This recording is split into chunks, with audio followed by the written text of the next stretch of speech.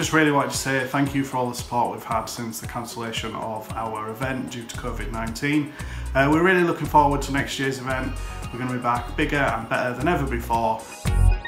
I'm really pleased to be supporting Pride this weekend, as it's about celebrating inclusivity and equality across the board. We know that the LGBT community faces discrimination when trying to access services, so it's really important for events such as Pride to raise awareness about the discrimination and to increase inclusivity across organisations. This weekend I'll be wearing this NHS rainbow badge with pride. But what we can do is reaffirm our commitment to take the steps we still need to become truly inclusive.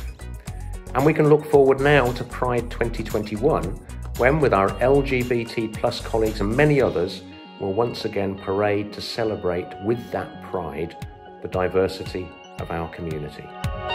Now obviously we can't celebrate in the way our community usually would this year, but I know we're all looking forward to a packed Knavesmire and an extra special celebration in 2021.